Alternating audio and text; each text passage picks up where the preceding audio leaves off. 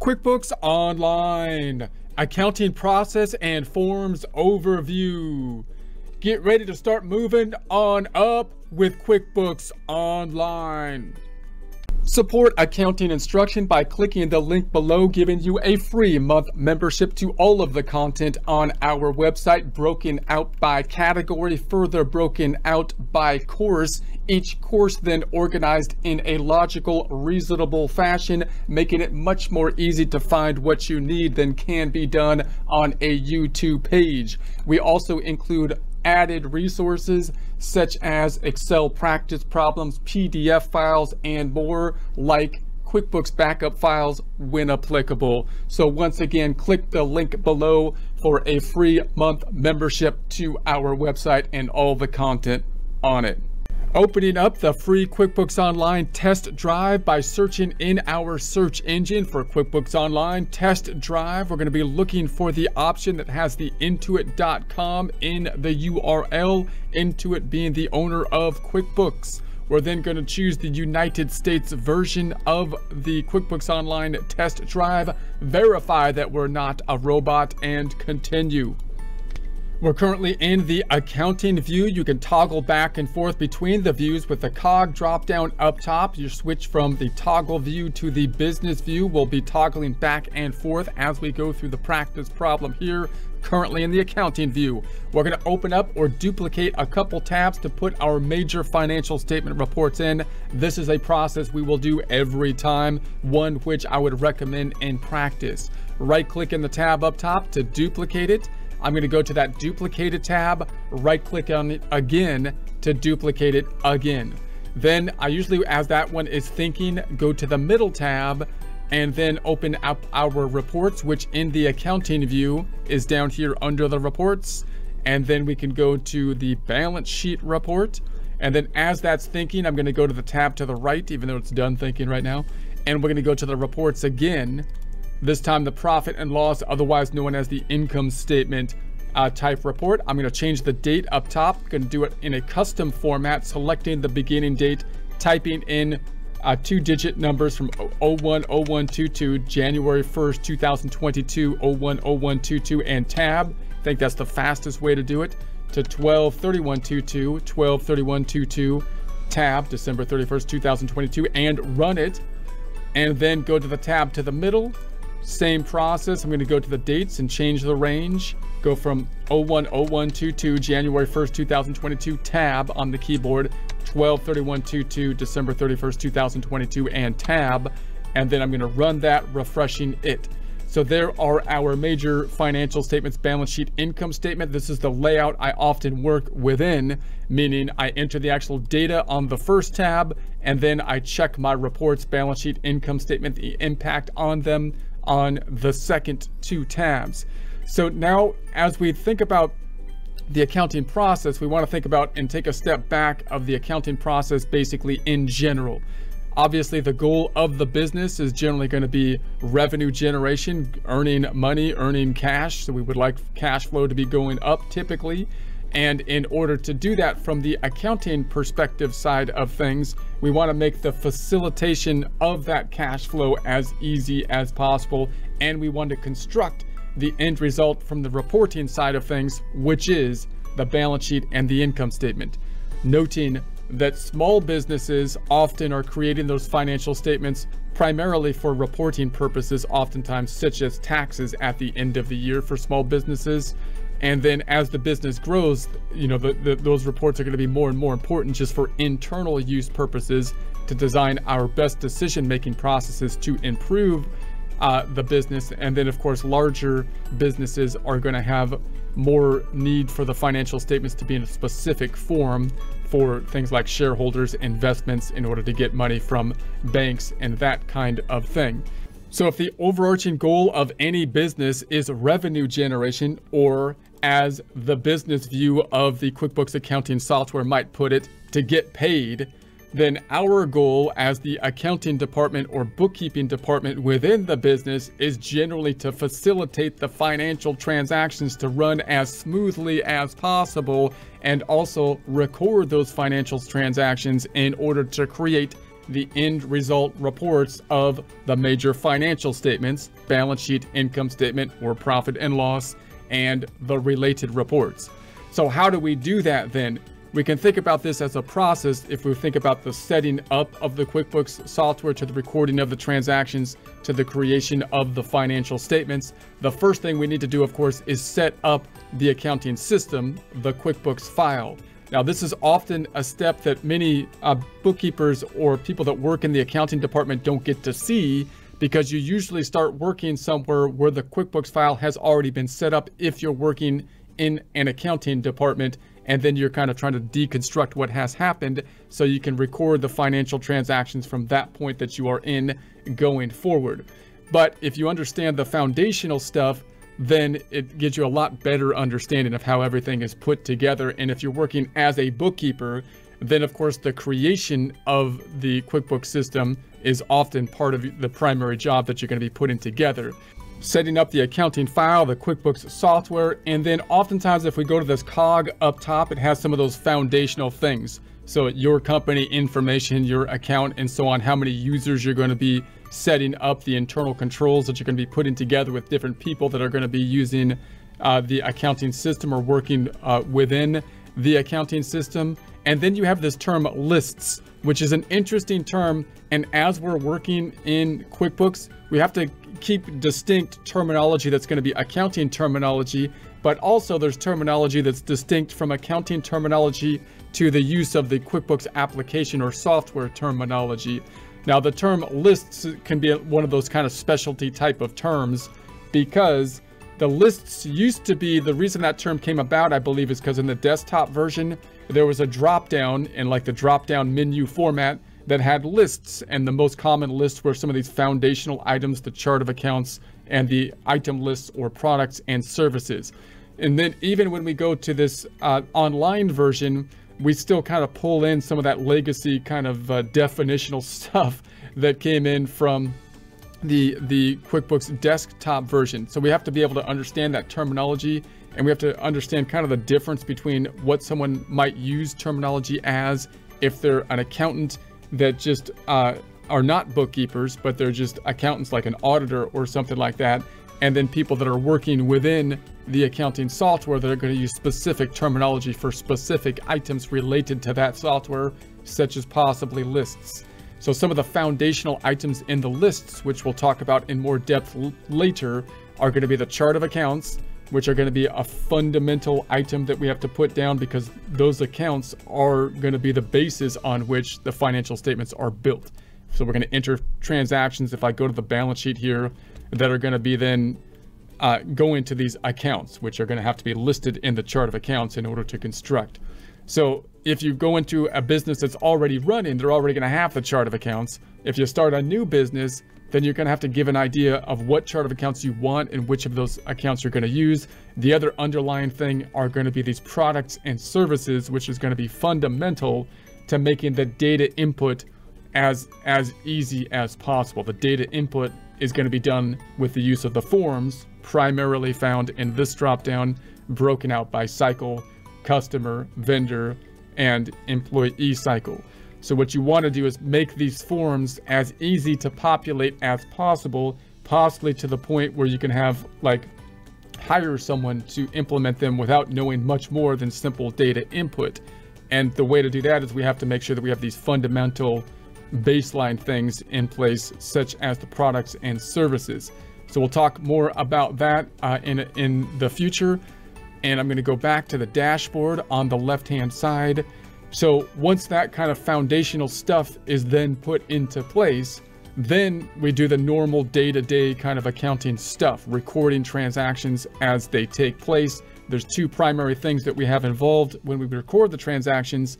We want to make the recording of them as easy as possible. So I don't want to be dragged down by the difficulty of collecting the cash and paying things out. I want those things, I want the cash flow to flow, financial transactions flowing easily, so we can focus as the business on the revenue generation things that we do, whatever services or goods that we are providing. And then to record those financial transactions to create the end results, the financial statements, so that we can use those for whatever needs we do internal usage, as well as taxes and reporting externally, say to the bank or shareholders or whatever for financing. So those are typically going to be recorded here. And these are broken out by customer, vendor, employees. And note, I think it's easy to think about this, or nice to think about this in terms of a flow chart, which the online version has in the dashboard here. But I think this desktop flow chart has been more static, so I often will refer to it. Also, the online version will change from time to time. So you want to have a kind of visual of the flows of the forms, because the order of the forms is how you would expect the flows to be going in your head. So you want to be thinking, what's going to be the cycle of each of these transactions? Now, we're going to go to each of these cycles in more detail in future presentations, but the way we want to think of it from big picture down to little picture is that we're going to say, okay, we've got a major cycle here, which is in essence going to be the outflow of money at the end of the cycle in order to purchase goods and services that we need to facilitate the business. Now, we could do that on a complete cash-based system. We might make it based primarily on the bank feeds, but that's the general cycle, or we might have more of an accrual system. And then on the customer cycle, we want to think at the end of the day from the big picture view, we're going to be having money generally coming into the business for goods and services we provide to the customer. And then we got to think about how that cycle is going to work. And then of course the employee cycle, we're going to have money going out for goods and for services that we're providing for employee, for labor. And then once we have a visual of the cycle, we want to think about the forms that will be included to facilitate the transactions. Those forms will differ depending on whether we're in a cash-based system, an accrual-based system. Are we dependent on just the bank feeds, or are we entering the data in the system first? And even if we're dependent on the bank feeds, we still want to think of the bank feeds as a type of form. Typically increases being deposit forms, decreases being a type of check form. So then we want to think about these actual data input forms. And as we think about the flow of these forms within the cycle, we want to think about how can we create a system so that we can have the cash flowing as fluidly and easily as possible from an accounting or bookkeeping perspective, so that we're not spending our time worrying about the flow. We're spending our time providing the best goods and services that we can. And as we enter these financial transactions, these are the financial transactions that are going to be used by QuickBooks to create the financial statements, to build the double entry accounting system. In other words, every time we enter one of these transactions, generally 2 accounts will be impacted or more, which will have the double entry accounting system. That will be the double entry accounting system that creates the financial statements. So we'll talk about each of these forms. So we'll go into each of these cycles in more detail and how they might work and how they'll differ from different businesses. And then we'll go into each of these forms and think about transaction by transaction, how can we enter the form as easily as possible, and what's the impact on the financial statements. Now, to make these forms, what we want to do is make these forms so easy to enter that somebody that knows nothing, could enter them. We can hire someone that has no idea of the accounting system and just show them data input so they can enter it. So you can imagine someone, at the cash register that you just hired, they don't know anything, right? But you could teach them how to do the data input because you've got the underlying foundational stuff in there, which is the chart of accounts and the products and services, so well that they just need to do the data input, even though the stuff that the form is doing when they do the data input is quite complex behind the scenes, but the data input is quite easy. That's the idea. So if I look at that cycle with this drop down, then you could see that same cycle here, right? We got the customer cycle, invoices. If we have to invoice, that would be an accrual system. Receive payments, that's what happens after we invoice. Then we have an estimate, which would be before the invoice. If we had an estimate, they don't put that first, I think, because many businesses don't do estimates. It would only be in a specific area, and then a credit memo is a kind of a specialty area if there was a problem with the invoice and we had to reverse it. And sales, which is going to be something that was sold at a cash register, a sales receipt. We'll get into these other ones later, but those are the primary ones. On the vendor side of things, money's going to go out either with an expense form or check form. An expense form is basically just a check form, but without a check number. A bill if it was an accrual transaction, and then pay bills. And then you've got purchase orders if there's inventory. We'll get into those later. And then the employee cycle, you've got the entering of the time and paying the employees. And then other deposits are a normal transaction, which you would expect to be part of the customer cycle, but they put it over here because you might have other deposits like from yourself or the bank. A transfer, which isn't normal or an everyday transaction, that's why it's over here. And if none of these forms encapsulate the transaction you're doing, then that's when you resort to the journal entry. Now, if you're an accountant, you're going to say, hey, look, all these forms are doing journal entries. Why don't I just record debits and credits? If you've learned, like if you've learned theory before you learned software, that's what you're going to tend to do. I want to do it with a journal entry. That's what I've been learning. But that's not what you want to do in practice, because if you just enter journal entries, debits and credits, then you're not going to have that. You're not going to have the connection of all the forms. The invoice isn't going to connect to the received payment as nicely. And if you've worked primarily within bookkeeping software and haven't learned debits and credits as much, then you're going to see these linkages very nicely, but you're not going to understand the journal entries as much or how the financial statements are created. So both of those things, become important over time. Now, so obviously, so those are the transactions. Now you can get into these transactions in different areas, but then when you're facilitating the discussions with your customers and vendors, then you can go to these cycles on the left-hand side. The banking, if we've got the bank feeds that we talked about before. And then if we go into the sales items, so this on the sales, that's going to be like on the revenue side of things. So you've got, say, customer information.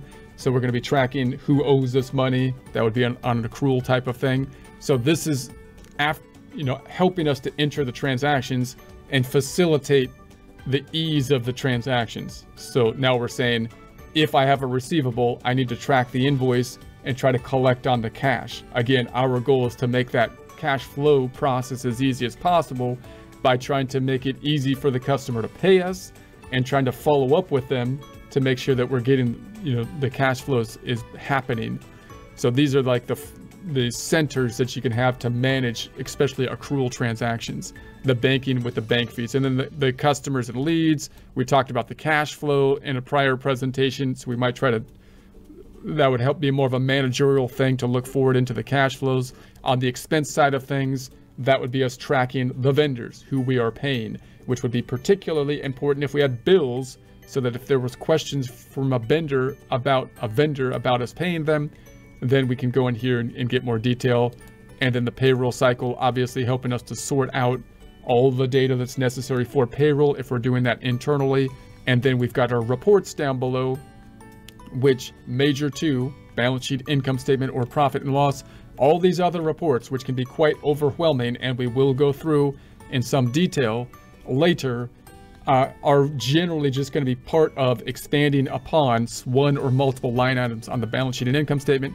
And then you've got your tax, mileage information, and your accountant information. So these are kind of the centers that you can go into on the left-hand side.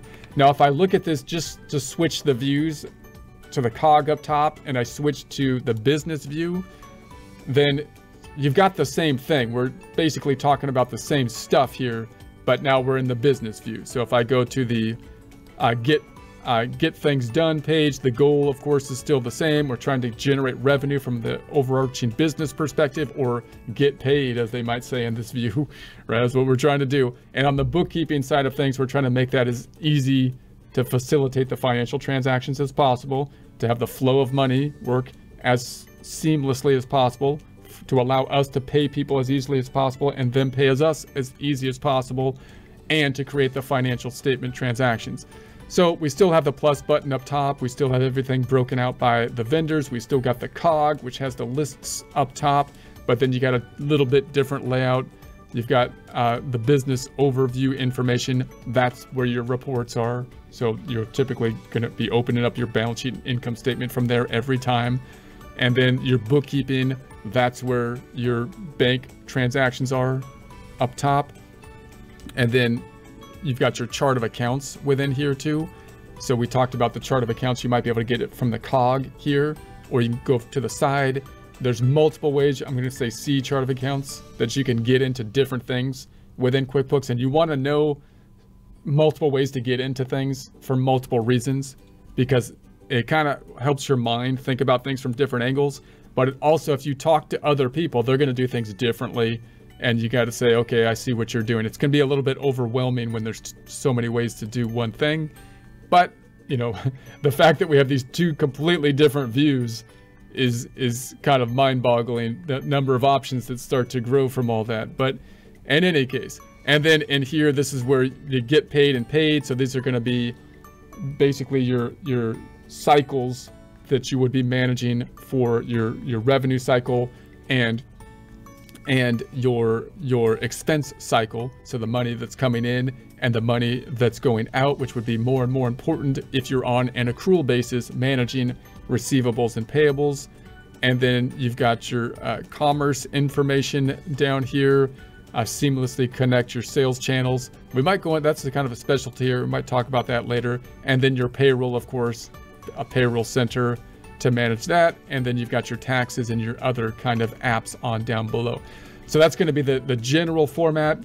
When you first start the business, you're going to set down the foundational stuff, start the company file, make your chart of accounts, make your products and whatnot. Once the business is running smoothly, then most of your data input can be found just right in this button. These are the day-to-day forms for the day-to-day data input, which should be as seamless as possible if you did the foundational stuff correctly.